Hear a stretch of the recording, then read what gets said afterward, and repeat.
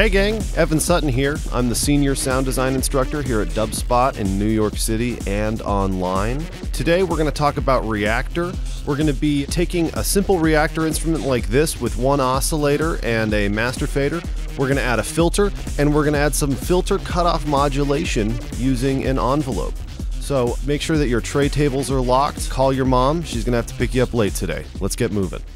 So I'm starting out here in Reaktor with a very simple instrument. Here I have a sawtooth oscillator. All right, I've got my note pitch MIDI module coming in over here. And then right here I have my ADSR envelope. I have 4 knobs, one for attack, decay, sustain, release. You can see them down here in the panel. I also have my gate message coming in. That's also an outside MIDI source.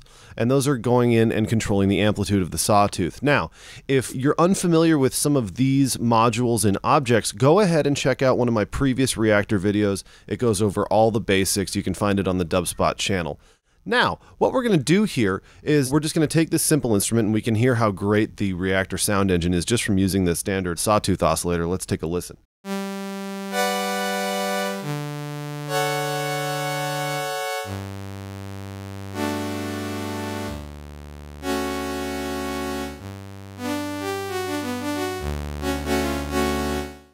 All right, so that's pretty solid sounding. It's really nice. It's a little bit on the bright side. I mean, of course, that's totally cool. But let's go ahead and add a filter to it. So I'm going to break this connection. We're going to put the filter right in between the oscillator and this mixer, which I'm just using as master volume. You can see the fader down here. All right, so I'm going to go ahead and delete this cable. And I'll right-click, and I'm going to go to Built-in Module. I'm going to go to Filter. And here we have our list of filters. There are all these multi-filters over here where they have a handful of different filters in one. I'm going to go ahead and go with an old favorite of mine, the Pro 52. Now the Pro 52 filter is left over from an NI instrument of the same name, Pro 53, that has actually since been discontinued. I believe it was with Complete 4. And it was a software version of the famous Prophet 5. Now, the Prophet 5 had these really cool sounding Curtis filters, and when they discontinued the software, they decided to keep the Pro 52 filter available in things like Reaktor. You can also find it in Contact, as well as Guitar Rig. So I'm going to go ahead and connect the output of this oscillator into the input of the filter. The output of the filter is going to go to the input of the mixer there, and there we have it. We've lit it up. I can go ahead and play a couple of keys, and we don't hear anything. Here's why. The filter's closed. I'm going to go ahead and make this look a little bit more organized. There we go. All right, so now I'm just going to go ahead, and I'm going to right-click where it says P. Now, let's create a control there.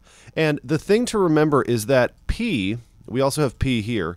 Whenever it says P on an input of a module in Reaktor, it means that that module understands logarithmic MIDI note numbers, meaning that we're going to express frequency using a number between 0 and 127, 0 being the lowest frequency and 127 being the highest. Okay, we also have F here, which we can use if we'd like, but here's P cutoff, all right, and then I also have resonance, so I'm going to right-click and create a control there. Let's just make a little room over here. Okay, there we go. So I'll just move these around. Remember, Reaktor always creates these knobs in the upper left-hand corner. So I'll go ahead and turn resonance up a little bit. Let's move the cutoff around just to make sure that we're working properly.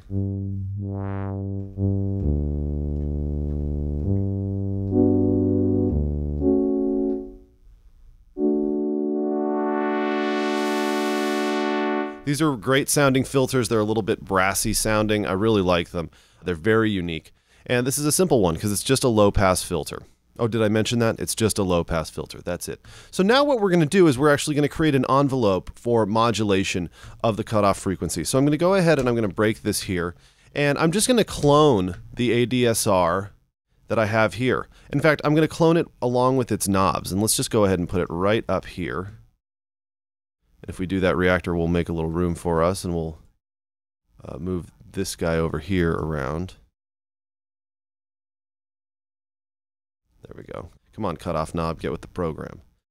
So I've got this cutoff knob right here, and I'm just going to leave it to the side for now. And we're going to connect this envelope to the same gate that the other one's connected to, because we're just using our incoming MIDI note on message to fire it. Now, if I go ahead and I plug this ADSR into P, well, it won't connect. And here's why. the output of this is the wrong kind of signal. This is an audio-based signal. It's a much higher resolution than P can handle in here. If it's red, it means that it's event-based. It likes something that's more momentary, such as a MIDI message. So we're going to go ahead and bring in a built-in module. We're going to go to auxiliary here, and we're going to grab A to E. All right, and I'm just going to connect the output of my envelope here. All right. And boom, there we go. So now we have this ADSR, and I'm going to go ahead and move these knobs down here. All right, there we go. And I'm hitting the key, and we're not really getting anything. Here's why. The gate message here is actually triggering the ADSR envelope, but it's also doing another thing. It's also determining its peak amplitude. The incoming G message also determines the peak amplitude. Now, by default, if we look at the gate's properties here in the function window, we can see that its range is actually set to a maximum of 1 and a minimum of 0. Now, this is standard. So what we have to do, and I actually like that. I like ranges between 0 and 1, 0 and 100. It's much easier to facilitate than things like 17 and 14 and 127. Some of you may know the synths that I'm talking about. So basically, what we need to do is we need to make this envelope bigger, because at its peak, this envelope is only going up to 1. And 1 in terms of P, moving the frequency, 1 out of 127, that's not a lot. In fact, it's a little. So we're not really going to hear any difference. So I'm just going to go ahead right here, break this connection, and we'll add a built-in module. And I'm just going to get mathy on you for a moment, if you don't mind. Let's just get mathy. You cool with that? Okay. In fact, I think that, all of us could stand to get more mathy. It's just good for you. Breakfast of Champions. So we're just going to do this, and I'm going to go ahead, and I could just add a constant here and create a constant that says 127. So whenever this goes through, it's going to be multiplied by 127, and wherever this happens to be, it's going to be multiplied by 127, and it's going to move the cutoff frequency in a way that's useful to this. Now that's totally cool, but what I would like to do is take it one step further and actually create a control. Let's do that. So now what we have, it's going to say mult, okay? But I'm going to replace that with a different word. I'm going to name this knob range, okay? Now, what this is going to do is basically set it so that we know how much our envelope is actually moving the cutoff. We can have it move it a lot or a little. So let me just create this range on the range knob. I'll make the maximum 127, the minimum 0. And so now we have something where we can actually set the overall range. This P cutoff knob is not doing anything right now. Okay, so let's go ahead and hit some keys. Let's up the decay and attack a little, and lower the attack a little bit. Let's up the range.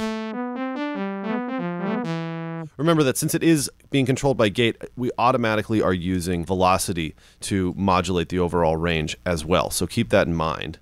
But basically, let me go ahead and let's turn up the resonance.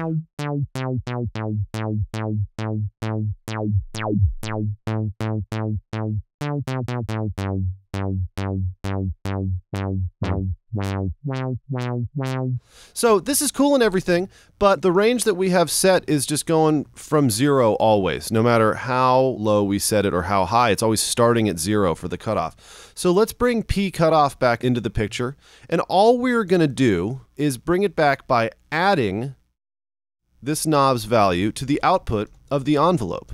So we'll just go to built-in module, create a little plus sign, getting mathy again, once again, mathification. I'm all about the mathification of the masses. And I'll just plug this into P. And now we have P cutoff. And P cutoff, in fact, I'm going to change this range to a range of 0 to 127. I like that better. I'm just going to go ahead, and we can just lift this a little bit and maybe lower the range of that. And now we have something that's a little bit more expressive. We're determining where 0 is for this envelope, as well as how high it will go. So wherever this cutoff is set is where this envelope picks up and modulates from.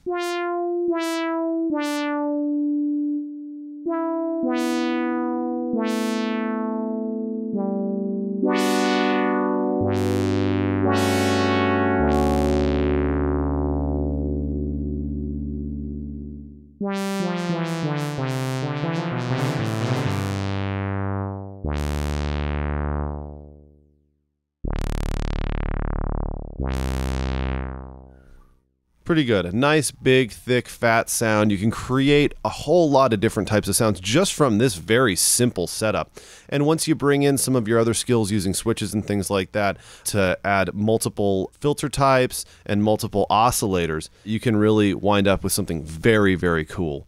And I hope this is a great starting point for some of you. I know this is something that really kind of got me at the beginning. It might seem a little complicated with the math, but if you just take a moment to kind of think about what's going on and relate it back to a synthesizer that you really know, it starts to make a lot of sense, and you can start to really do some cool things in Reaktor without being told how. You can really start to be thinking the way that Reaktor wants you to think, which may or may not be a good thing. But have fun with it.